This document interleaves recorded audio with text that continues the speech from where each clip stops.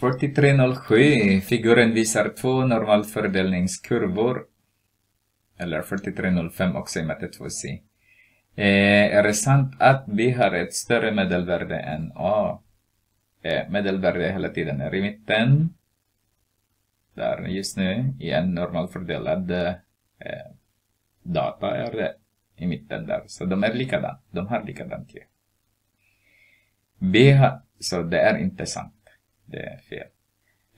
B har en mindre standardavvikelse än A.